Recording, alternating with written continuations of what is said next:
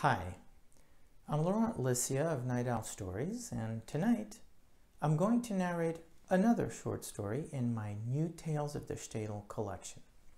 This one is called Is My Rugelach the Best? And it pits Menahem the baker against the best Jewish bakers in Belarus in a Rugelach bake-off. So, lie back, relax, and enjoy as I take you on a journey into the past.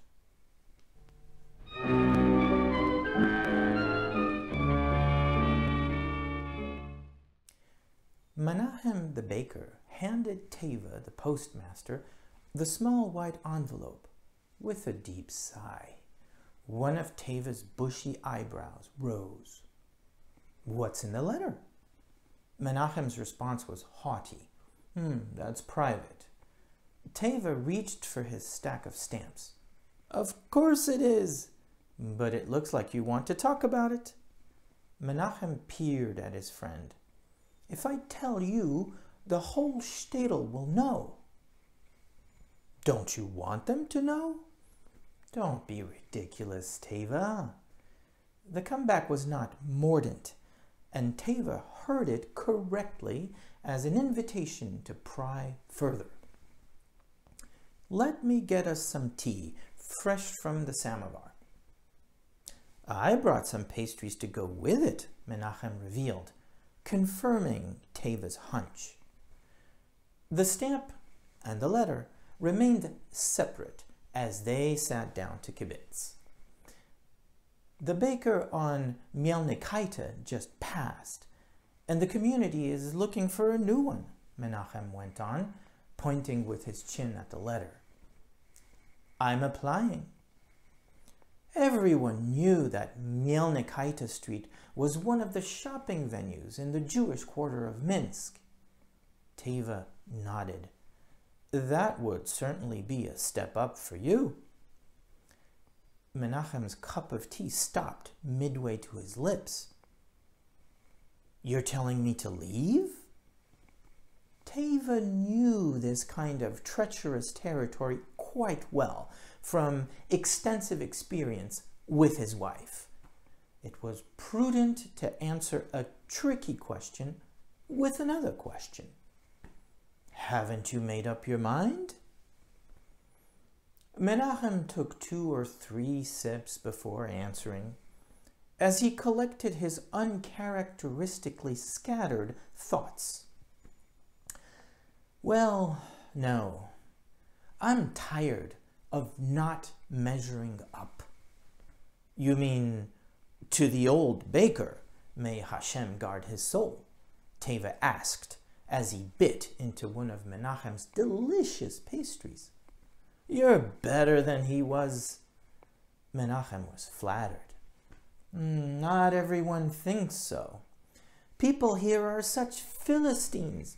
They know nothing about mouthfeel, texture, delicate flavors, the artistry and dedication it takes to create these daily masterpieces." "It's just food," Teva thought, but felt it diplomatic to keep the sentiment to himself. "Listen, your bakery is one of the few businesses in town that are not struggling," he said, with a touch of jealousy. "Are you willing to give that up?" Menahem sighed again. "It's just that people still see me as a replacement, a mere footnote. The unfairness of it is getting to me."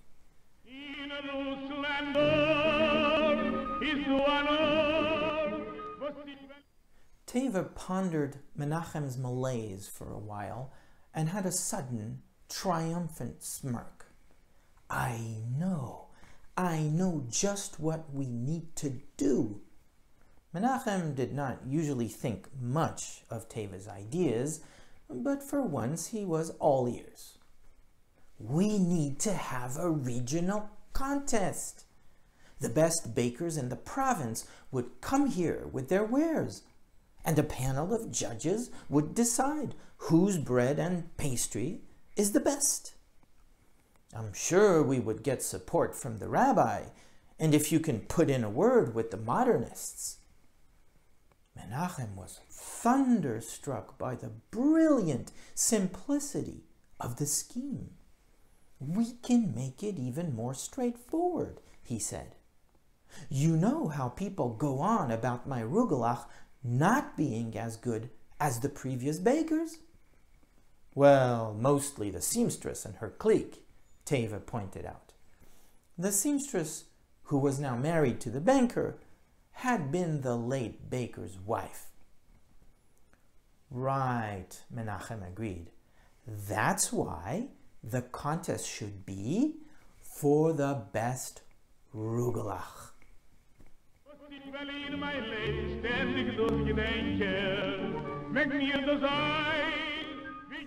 Amazingly, everyone in the shtetl was quite taken with the idea. It would bring in tourists, more accustomed to struggling businesses, and possibly put Cholinsk on the culinary map of Belarus. Expectations rose. The modernist faction, to which Menahem belonged, decided to handle all aspects of the contest and even free up some funds to bring in bakers from out of town. The judge selection was a testament to the precarious political equilibrium in the shtetl. Father Smirnu would be the lead judge as a token of esteem for Christian neighbors. Rabbi Pinsker, who had gained of late a greater appreciation for the finer things in life, would sit beside him. Fyodor Hamashkil, the head of the modernists, wanted in on the judging and insisted that the spinster Abramovitz join him. Meir the Arendar, whose opinions were suitably opaque to everyone, would serve as a tiebreaker. Despite the organizing committee's best efforts, only 6 bakers, including Menahem, entered the contest. There were almost as many judges as there were contestants, but it was far too late to cancel. The townsfolk, in their disappointment, might choose to punish the organizers in unpredictable ways.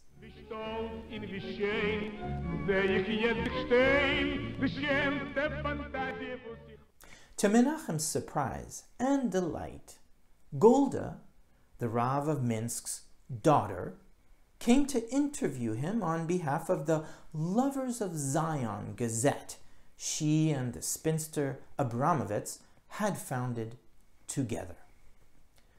Not everyone agreed with the views expressed in the Gazette, but everyone read it. Golda whipped out a pen and notepad. "Why is it a Rugelach contest?" she asked. The query caught Menahem by surprise. "Because Rugelach is to the Jews what croissants are to the French, a highlight of our culinary culture." He was pleased with his improvised answer, and apparently so was Golda. Truth be told, Menahem admired the Rav's daughter in every way that a man can admire a woman, and lent little credence to the rumors according to which she and the spinster were an item.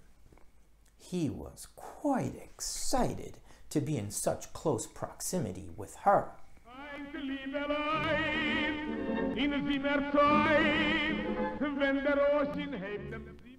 "And if you had to summarize your philosophy as a baker, what would it be?" she continued. His philosophy? What sort of question was that? His mind raced for something suitable.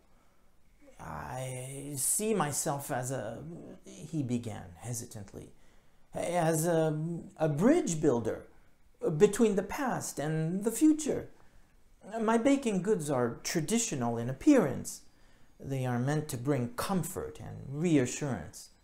But I like to innovate in my choice of ingredients.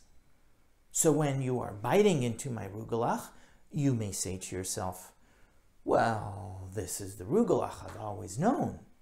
But in reality, you are tasting a piece of modernity. It was a pack of lies, since beyond cinnamon, there was no money for fancy spices like nutmeg, cardamom, or cloves. But the lies made for good sound bites, and Golda wrote it all down with gusto. And I'm assuming you can't tell us how exactly it is you innovate, she commented, because you wouldn't want to reveal your secrets to the competition. The interview had gone swimmingly. The day of the contest arrived. The entire shtetl had gathered in the square. There were smiles and intense curiosity on every face. Everyone rooted for Menahem, except perhaps for the seamstress, though she was a regular at the bakery. The judges were formally seated at 3 trestle tables made to look like one by an immaculate tablecloth provided by the Rebbitzin. The contestants came forward with their freshly baked wares. Menahem had made his oven available to all as part of the rules. The first was also the oldest, a doddering, wizened man who barely made it up the 3 tiny steps that led to the president of the jury, Fyodor Hamashkil. The old man presented his tray of Rugelach and nearly toppled forward as he bowed in deference. Fyodor inspected the man's offering and immediately offered it to Father Smirnu, who took one bite and winced as he felt his teeth nearly shattering. "This," he said, "this is sturdy pastry." "Like construction material," he said to himself. He passed the tray around and watched as other judges took more cautious nibbles. There were 3 other bakers, all in their 40s and 50s, from around the province. And their Rugelach was more to everyone's liking. The 4th entry, in particular, elicited nods of appreciation. Menahem was next, and his heart sank slightly as he noticed the interest in his competitor's production. He was greeted with smiles and encouragement, and the judges ate heartily of his pastry. "Now this is Rugelach," Rabbi Pinsker declared with a grin as he made quick work of his share.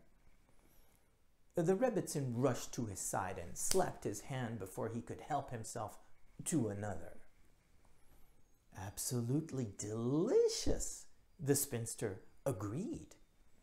Mayor the Arendar, who was not much of a talker, nodded once. Fyodor had read the piece in the Gazette and needed to say something grand and political. "Your baking is a credit to Cholensk. It successfully blends tradition and modernity." A few people found it polite to applaud, but the noise was drowned in the general and somewhat aimless cheering. Father Smirnu kept his peace, for he was too busy stuffing his face. Menahem felt victory near at hand when the last baker stood up.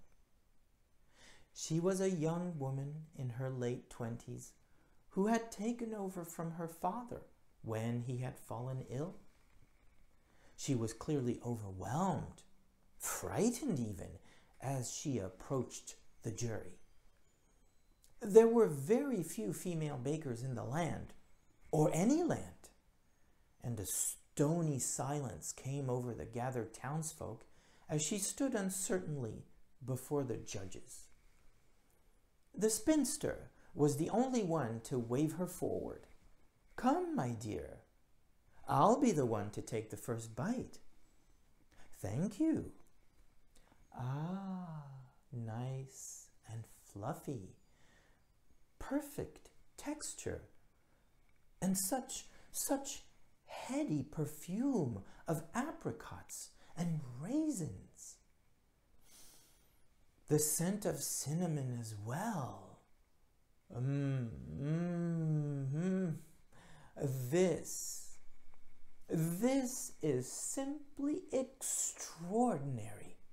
Here, Fyodor, you must try it." Bei dem Städtel steht der Stiefel mit der grünem Dach, mit der grünem Dach. Und darum dem The judges partook in turn, and the reaction was always the same. Charmed astonishment. And each time, with each taste, Menachem's face darkened a little until he could not contain himself any longer. "Let me try it." Fyodor straightened in his presidential chair. "That's against the rules, Menachem." The spinster smiled. "Bah, let us not be so formal." She turned to the woman baker. "Would you let him taste your Rugelach?" The woman blushed and said, "I'd be honored, and honored as well to try the gentleman's." Menachem burst upon the podium and threw himself at the tray, seizing the competing entry with a passion that startled audience and judges alike. "Ah, so here it is, the object of admiration and sudden gluttony." He paused. "Fluffy? Quite fluffy and light, indeed. How can this be?" He sniffed the pastry. "The spinster wasn't lying," he muttered loud enough for everyone to hear.